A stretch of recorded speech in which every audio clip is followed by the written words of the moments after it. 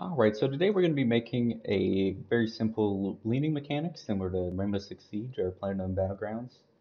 I could not find very many tutorials or information on how to do this in kind of a quick and simple way, so that's what we're going to do.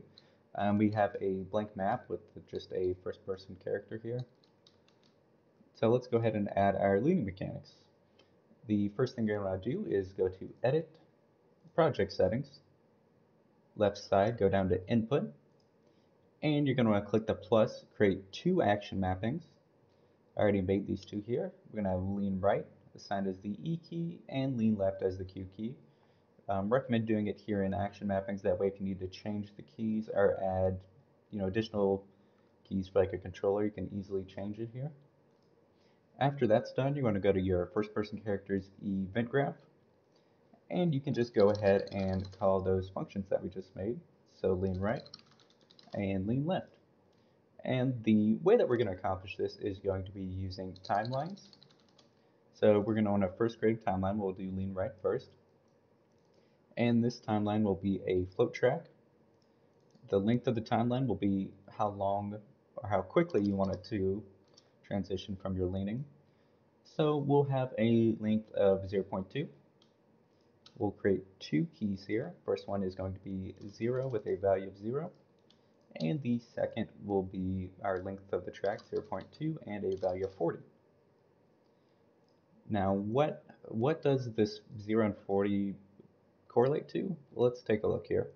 So we're going to have our character here, the viewport, and we're going to make them lean.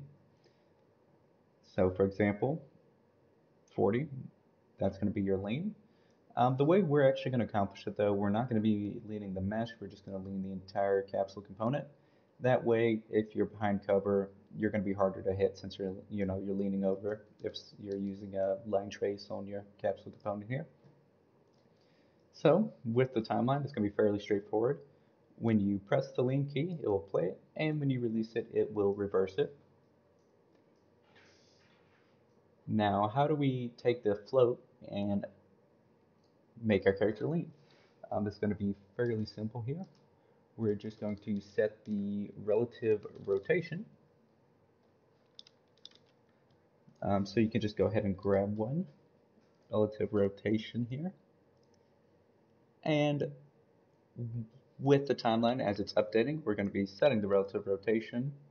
So the new rotation, we only want to change the x-axis, I believe. So what we're going to do is split.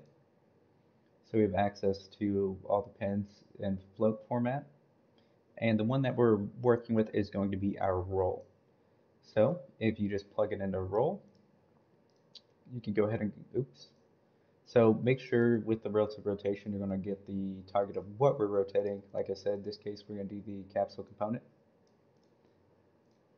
And you can kind of see everything starting to come together now. So if we go ahead and play, and you click E, you have a lean. Now there's a few problems. So if you lean and then you move the camera and then release, it kind of snaps. Does not look very good, not functional. So we're going to have to add a few more things here to get that fixed up here. Because it's actually setting the relative rotation to these right here, the pitch and the yaw.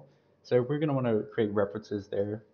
So with our capsule component, what we're going to want to do is get the world rotation. And then similar, we're just going to want to split this pen so we have more keys. So we're setting the X with our timeline. The Y and the Z will actually come from our capsule components rotation. So you can just go ahead and plug those in. And that will look a lot better if you lean and release. See, it gets rid of that snapping since it's updating. And what we're going to do is pretty much the same thing here for the lean left, just with kind of a different timeline. So we're going to create a new timeline. Oops. So add timeline.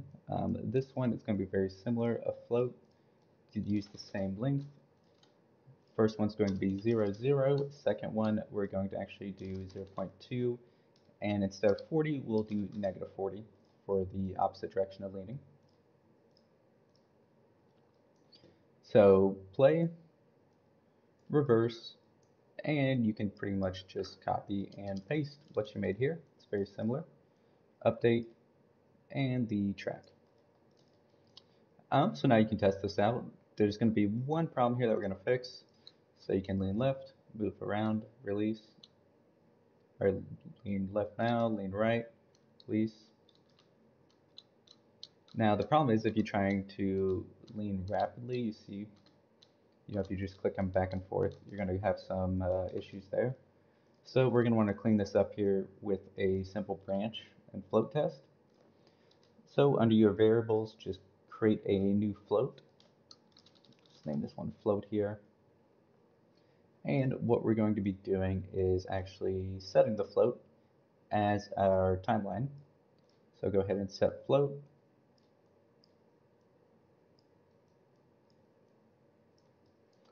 And be sure to do the same for both your leans. Now, like I said, we're going to have a simple branch here to see if you can lean. So we'll have two branches. So if you press lean, what we're actually going to be checking is if you're back in the original position. That way it's going to look a lot smoother. So with our branch, what we will do is create a float equals float.